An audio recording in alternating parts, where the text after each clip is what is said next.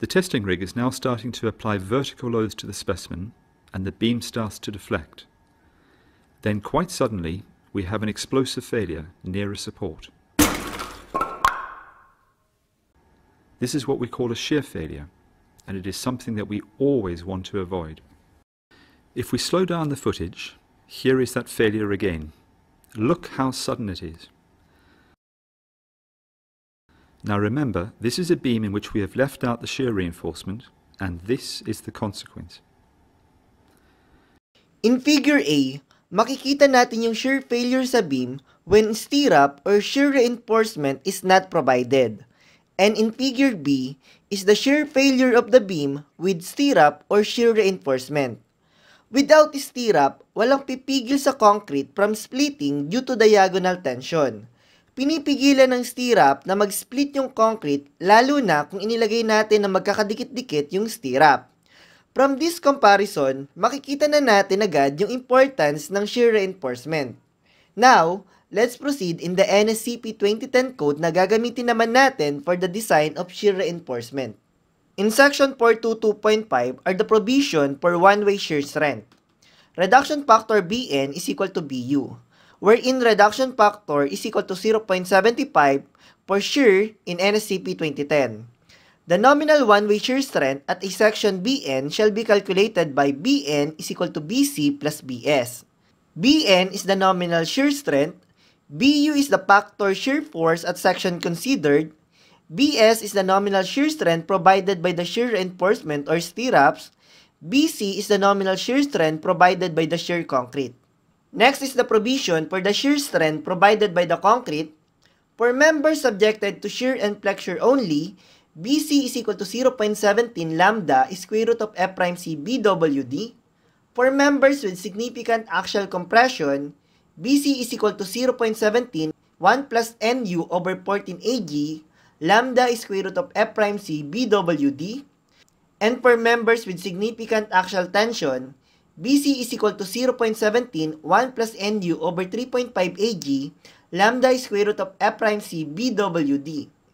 Now, yung value ng lambda is nagbabari siya depende sa type ng concrete. Lambda is equal to 0.75 for all lightweight concrete. Lambda is equal to 0.85 for sand lightweight concrete. And next, lambda is equal to 1.0 for normal weight concrete. Usually, yung value ng lambda na ginagamit natin is 1.0 because normal weight concrete lang naman yung madalas natin ginagamit.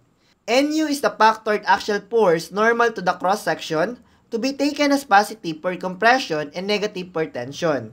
And Ag is the gross area of the section.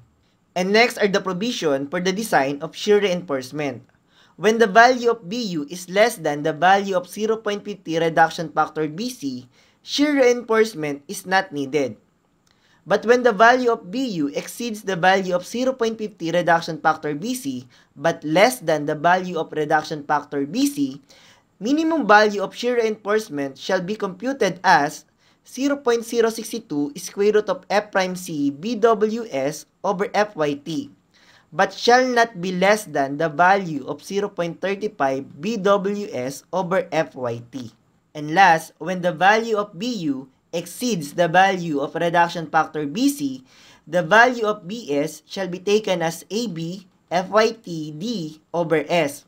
Take note that the shear strength Bs shall not be taken greater than the value of 0.66 square root of F prime C BWD.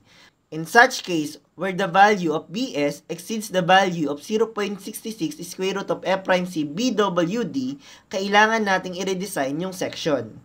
Fyt is the yield strength of the transverse reinforcement. Another term for stirrup is transverse reinforcement.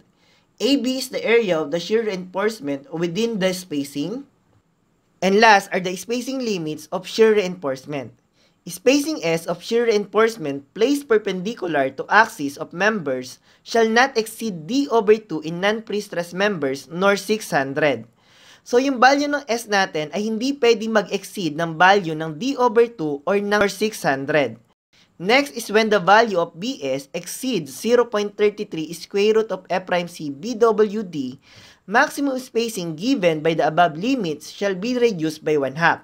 So when the value of BS is greater than 0.33 square root of F prime C BWD, yung maximum limit natin ng spacing ay hindi pwede mag-exceed ng D over 4 or 300. To better understand yung code na i-discuss ko sa video na to, please watch yung video ng mga sample problem for Shear.